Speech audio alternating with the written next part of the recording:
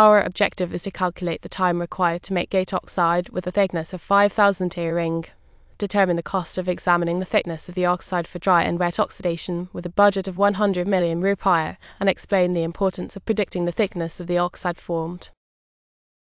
To calculate the time needed to make gate oxide with a thickness of 5000, we need to know the oxidation rate.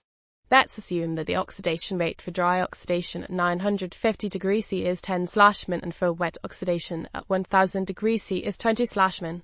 For dry oxidation, thickness equal to oxidation rate x times 5000 equal to 10/min x dt equal to 500 minutes or 8.33 hours. For wet oxidation, thickness equal to oxidation rate x times 5000 equal to 20/min x dt equal to 250 minutes or 4.17 hours. However, we need to add the 30-minute temperature stabilization process and the 30-minute cooling process, so the total processing time for dry oxidation is 9 hours and 3 minutes, and for wet oxidation is 5 hours and 27 minutes. But if we have funds of 100 million rupiah, we can calculate how many processes we can conduct for each type of oxidation.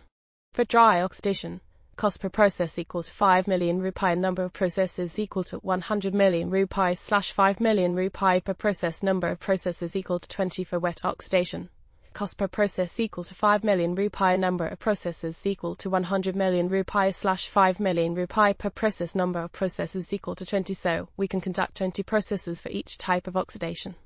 It is important to predict the thickness of the oxide formed because it affects the performance of the semiconductor device.